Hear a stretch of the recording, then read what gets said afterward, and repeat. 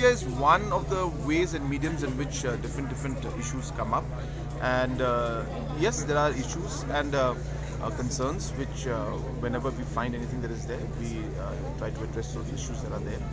But I would like to say that social media is not always reflective of the society at large. There are many sections of society that don't have access to actually to social media, or are not that active in social media. So social media happens to be something that is there, that comes up to people who are much more active in it. So we seem to be judging our decisions or coming to conclusions based on certain social media updates or reports.